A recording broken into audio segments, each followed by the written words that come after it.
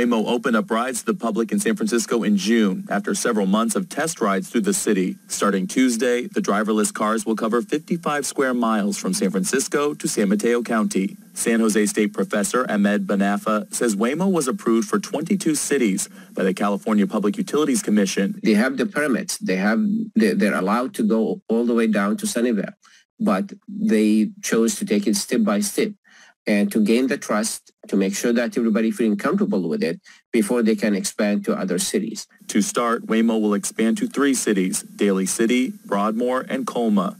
Banafa credits the expansion to a $5 billion investment by Waymo's parent company Alphabet, as well as Elon Musk announcing competition from Tesla robo-taxis. It's really another push for them to make sure that they are really be first to the market and people can test it and see that this kind of service is really worth it. Banafa says that Waymo reported having 778 registered cars through the state and made about 4,300 trips per day in San Francisco.